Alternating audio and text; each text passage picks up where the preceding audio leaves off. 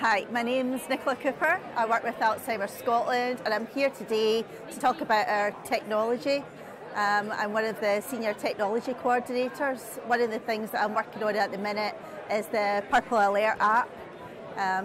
Alzheimer Scotland's been working with a group of people to develop something that allows the community to respond when someone with dementia goes missing. So it's an app that will be free at the point of use. You can sign up to and you can raise an alert if someone you care for is missing within the community.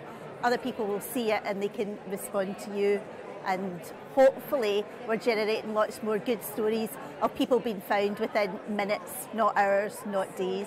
So we're hoping that transport networks, fire and rescue, police will all sign up to this and take it on board, so that in addition to phoning the police for help, you would go on to Purple Alert and raise the alert.